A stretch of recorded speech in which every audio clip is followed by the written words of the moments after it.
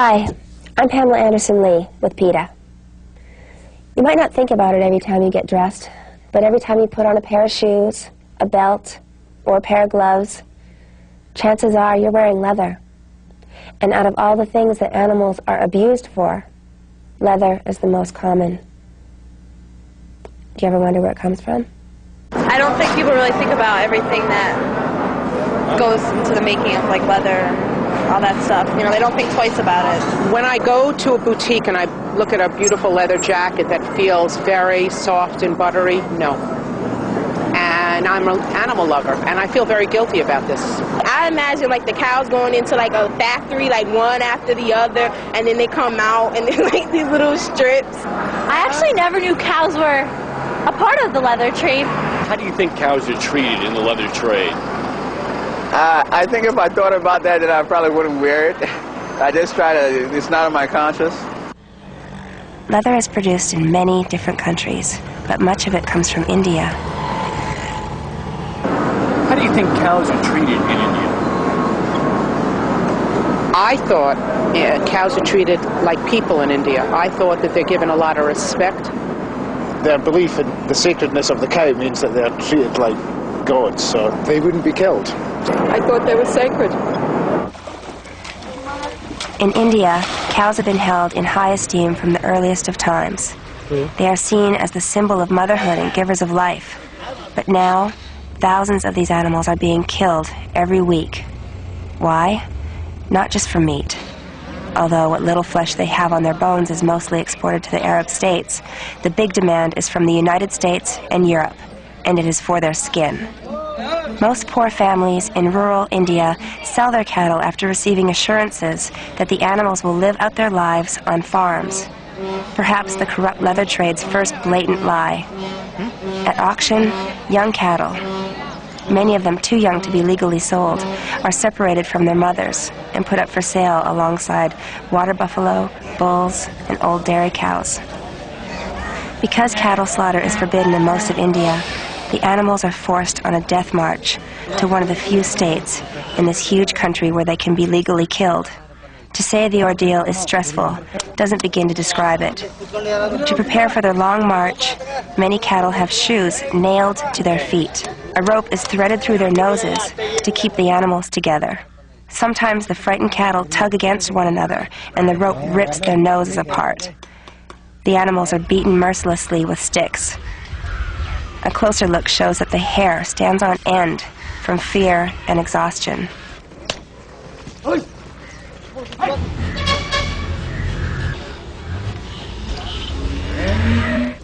The cattle are forced to walk, sometimes for days, through the heat and dust and are not given food or water. It is no wonder many of them collapse. But instead of receiving help, the animals who fall actually have chili peppers and tobacco rubbed into their eyes and have the bones in their tails repeatedly broken in an effort to get them on their feet.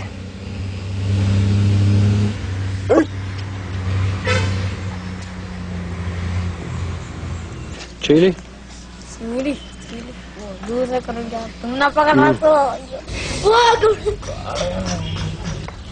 Hey, what do you say as a doctor? What's the condition? Her condition is very, very poor. She's dehydrated, she's emaciated, she's weak, she can barely stand.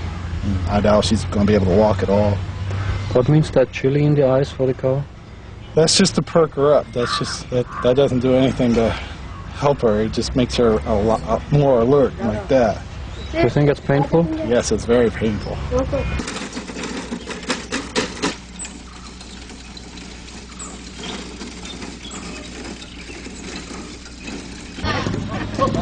Cattle's painful journey worsens when they reach a border because transporting them across state lines for slaughter is illegal.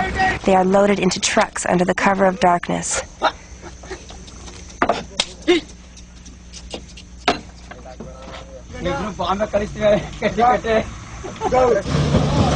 Border guards are bribed to allow the trucks through.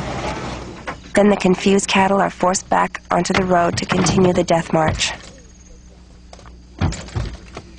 When the cattle are unloaded, there are no ramps. It is difficult for the animals to see. Handlers force them to jump from the bed of the truck or scramble down steep embankments. The cattle routinely suffer serious injuries, such as broken pelvises, legs, ribs, and horns. Some of the cattle are dead upon unloading, and live animals are often trapped beneath their bodies. You're probably thinking there ought to be a law. Well, there is. But it's no match for the bribes, corruption, or Western demand for cheap leather. The Constitution of India prohibits the slaughter of cows and calves, and the Prevention of Cruelty to Animals Act mandates humane treatment for all animals. India's trucking laws for cattle are excellent, but almost never enforced. And she can't get up also. See this? Be careful. Oh man, she's in broken. pain. They've been breaking her tail, trying to make her get up, and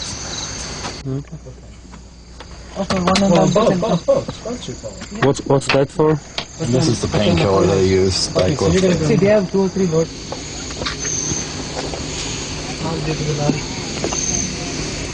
In India, it is illegal to slaughter milk-giving cows and little calves like this one. Yet workers ignore the law. It's illegal to slaughter a cow and plus a young cow also. A producing cow, it's illegal. And while Indian law allows no more than 6 cattle per truck, 2 or 3 times that number vie for standing room. Overcrowding causes the animals to inadvertently gouge and blind each other with their huge horns.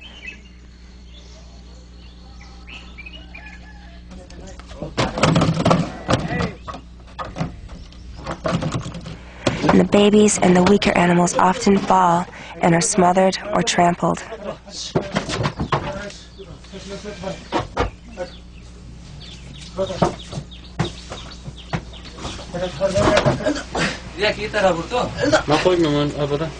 Handlers twist the necks and yank the nose ropes of the others to force them off the truck.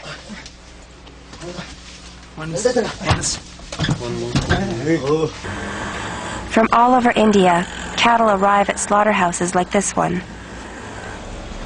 By the time they are unloaded, half have collapsed from injury or exhaustion, or are dead.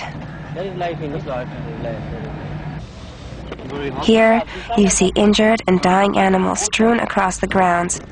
Animals like this are left in the hot burning sun without water, food, or medical care.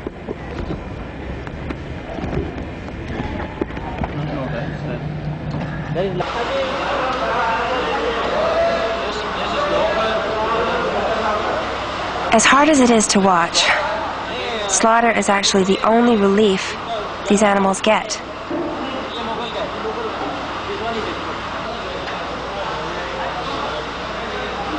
Cattle are often killed in full view of one another.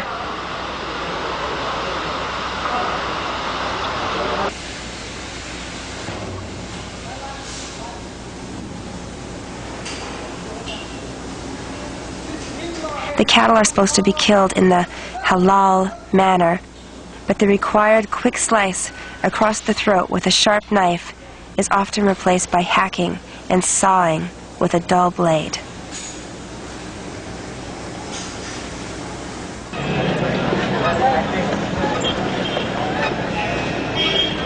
Skins from these animals go to tanneries where they are treated with chemicals such as chromium and other toxins to stop decomposition.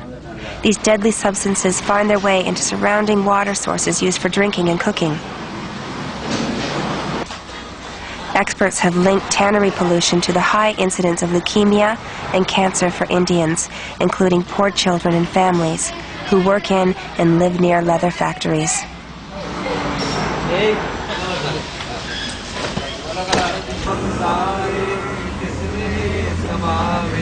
Little by little, word is spreading. There are groups in India opposed to cattle slaughter. Some citizens actually stop cattle trucks, summon the police, and seize the animals. Jain monks protest outside of one slaughterhouse every day, but their public prayers have fallen on deaf ears.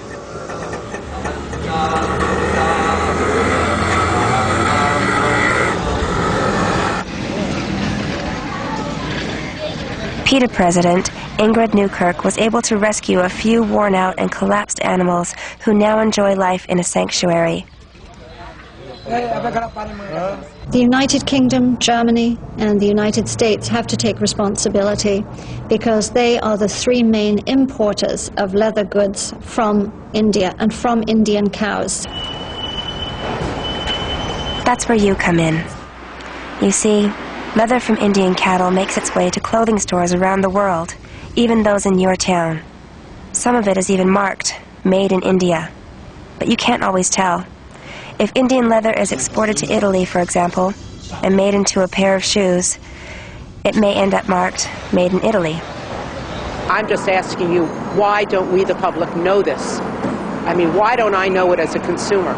You know, and if I buy a leather coat, I'm not going to see on the back, this garment was made by a cow that was slaughtered and chili peppers in the eyes. And